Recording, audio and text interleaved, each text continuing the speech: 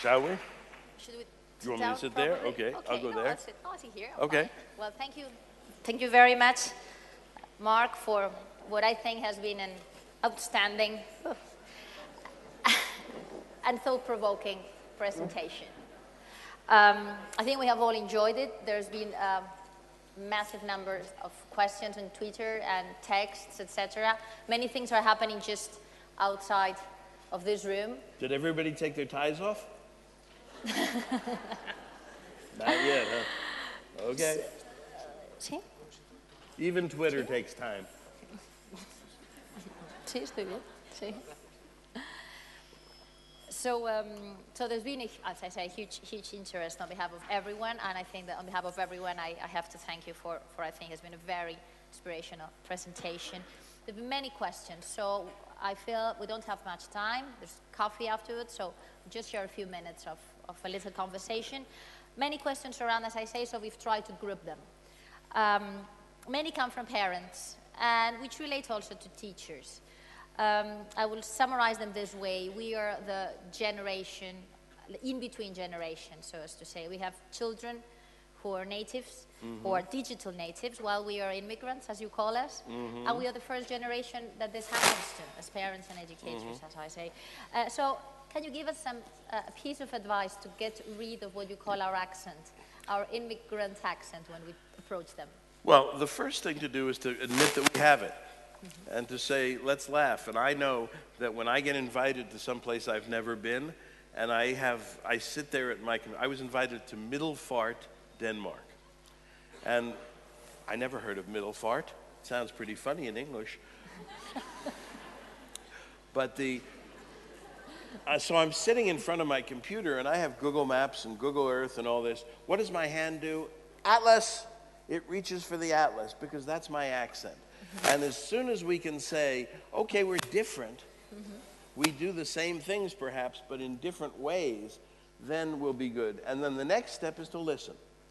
Because the kids last night were complaining, and they were saying, you know, I can do my homework with music. And for this generation, the music is totally different. It's ubiquitous. It calms kids down to a large extent. And so parents may think, how could you possibly do that? And the answer is, listen to them. If they can do it, then let them do that, and be willing to have the courage, and that's why I talked so much about courage, be willing to have the courage to change. I do agree there are huge surprises when we listen to our kids. Yesterday we had this workshop with parents and students, and some of the comments from parents yesterday when we finished was that they were surprised by what their kids had to tell them. So the funny thing is that probably they never listened. So I think we all learned a lot because of that.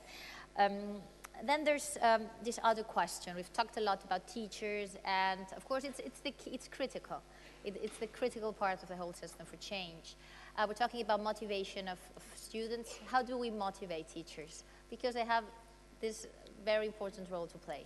Very difficult.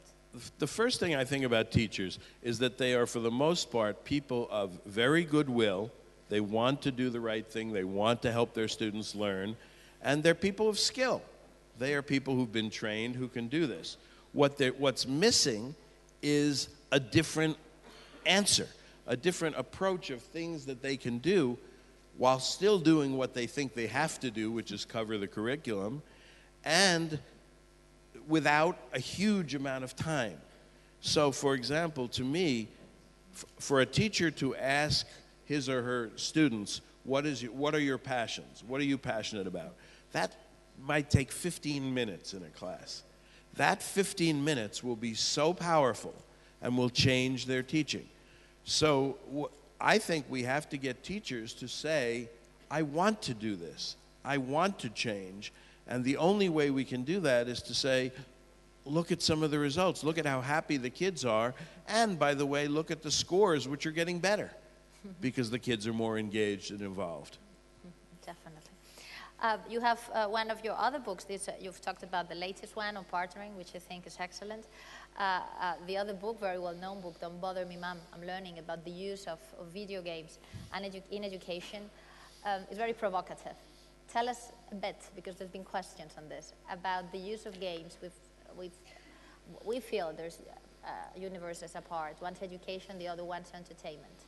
So how can we put them together to serve better our students? Well, games are just one tool that teachers can use and that parents can use to help their kids, to help educate their kids. And they're a very important tool because kids are so attracted to them.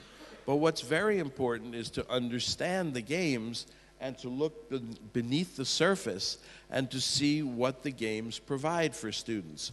So they may provide a deep understanding of how systems work or how rules work. Not every game is created equal. They're not all good, but many of them are. And again, this is talking with your kid. I remember a parent saying, "Shut that game down, shut that game down. It's just about fighting." And the kids came up and they said, "No, it's about strategy. It's about strategy." And they knew that what they were doing was not just bang, bang, bang, bang, bang, but they were figuring out how to do it right. So we got to watch them, we have to listen to them, and that's the key thing. You have to be able to say to a kid, why do you play this game? What do you get out of it? Is it more than just bang, bang, bang, or fighting? And they'll tell you. So you see there's a huge potential in the use of games in the The learning people who context. are in business will tell you that game players make better decision makers. The people in the military will tell you that people who do game simulations make better military people. The people who run businesses will tell you they make better entrepreneurs. So there are many, many things that our kids are learning that we just don't think of as learning or as important because we think that learning the curriculum is important. We don't have many games about algebra. We may, hopefully, someday. But that's not the point. The point is that they learn a lot of important things that maybe aren't specifically in the curriculum. And if you had to choose just to end, just the one thing we're doing wrong, which one would that be? As parents and as educators. Yeah, and again, we've heard this and I've said this over and over again. The thing that we're doing wrong is we're not listening. Is that we're doing things top down, is that we think we know the answers.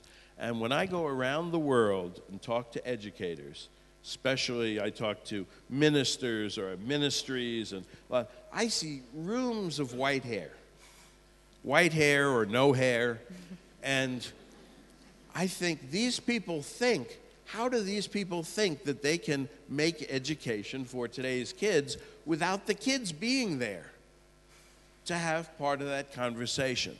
So the very first thing that I would say to do, and you heard last night that the parents, and this was a wonderful thing, the parents last night said, we don't need more external speakers, we need to have more conversations with our kids. Once you do that and you really truly listen, and the kids know that you're listening and that there's mutual respect, then it's amazing the things that come out and the progress that you can make. Well, thank you very much. We hope to be engaging in our debate at Global Education Forum, the young. That's one of our main ideas for the time to come. And of course, we hope to have you on board for the rest of our learning journey. Thank you very much, Professor. Thank you so much.